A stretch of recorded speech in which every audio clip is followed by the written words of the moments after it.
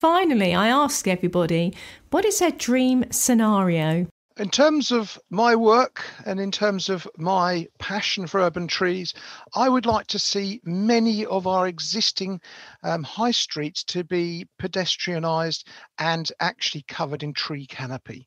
What we find is that when we start bringing up tree canopy levels, we have a reduction in crime, we have an increase in social activity, we have an increase in footfall to shops, people stay longer, they spend more money, and what's more, they're healthier places.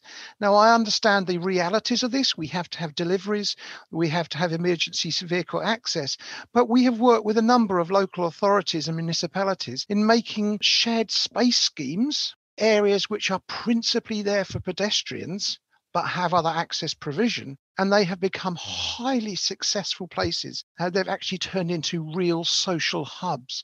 And I think the future is going to be that people will drive their cars into town to charge them at fast charging points, and they'll want to go for a coffee or read a paper or something while that's happening. I think this is going to become more like that for electric vehicle charging, where we're going to need to put areas where people actually want to be whilst they are having their vehicle charged. So that's my dream scenario, in which we almost rewild our high streets.